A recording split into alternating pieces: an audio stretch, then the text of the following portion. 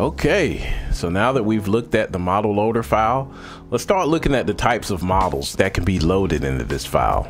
In the last lesson, I talked about how models.txt was responsible for declaring the models or objects to be recognized by the engine. Before we go into the OpenBORStats tool, let's open up Sublime Text and look at one of these model files that get loaded in models.txt. Alright, if you haven't opened this already, let's go ahead and open models.txt again. At line 12, there's a loading for a model called Kula. And the path to that file is data, characters, Kula.txt. So now let's use the sidebar to navigate to that file.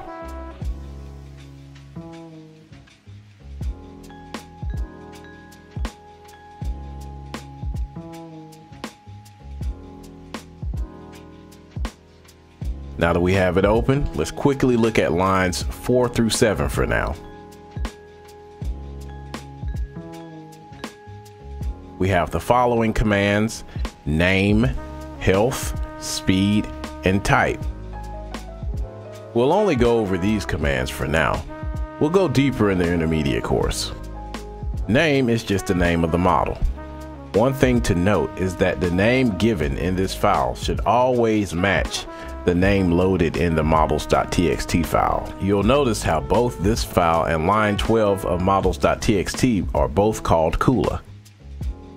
Health is the initial HP or health points of this object. Damage taken will decrease this number until it gets to 0 and it's destroyed. Speed is basically how fast the object will move. Type is the type of object this model is.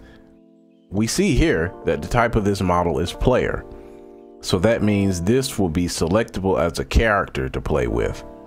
Now that we see the relationship, let's now open up OpenBORStats, and it's located in user folder, DBH game class, DBH course, OpenBOR-tools. Now we open up this folder, let's open up OpenBORStats.exe.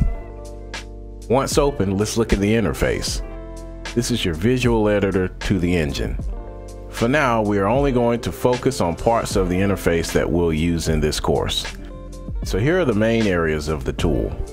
We have the toolbar at the top. Then below, we have the project area. So let's look at the toolbar.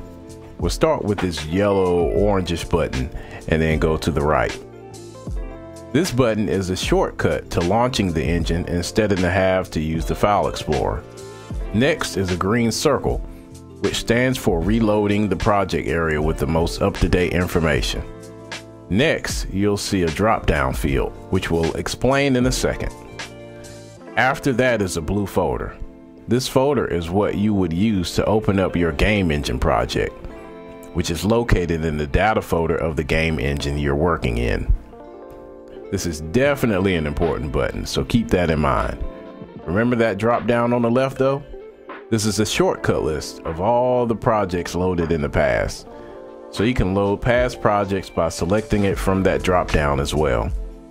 The very last button will be saved for the intermediate lesson. Now let's open up our engine project by clicking on the blue folder button. You'll now see a window to where you navigate to your data folder in your game engine. You remember where it is, right? User folder, DBH game class, DBH course, main OpenBOR, build, and then data. All right, so once this folder is selected, click OK to open. In the projects area, you'll notice a tree of sections. For now, we're only going to focus on the model section. So we'll open this up by clicking the plus sign to the left of models. Listed in here are your model types. As you can see, there are several types here, one being the player type.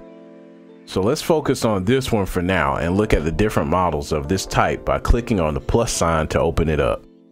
Player types are the characters you play with in the game. They are specifically for that purpose. You should notice Kula inside of this list. Let's actually open this up by double clicking Kula. We'll go into this model editor screen in the intermediate course, but just notice those same commands that were listed in the Kula.txt file show up here as well.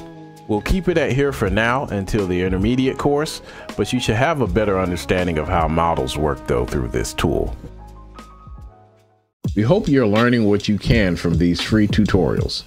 Again, if you feel you need more in-depth or extensive services or extra help with learning and getting the most out of this and don't want to wait on the videos, please feel free to join our DBH community for only $5. That doesn't mean you can't ask questions on here though. So if you have any comments or questions, please feel free to post those. Like and share this playlist for those who may need it.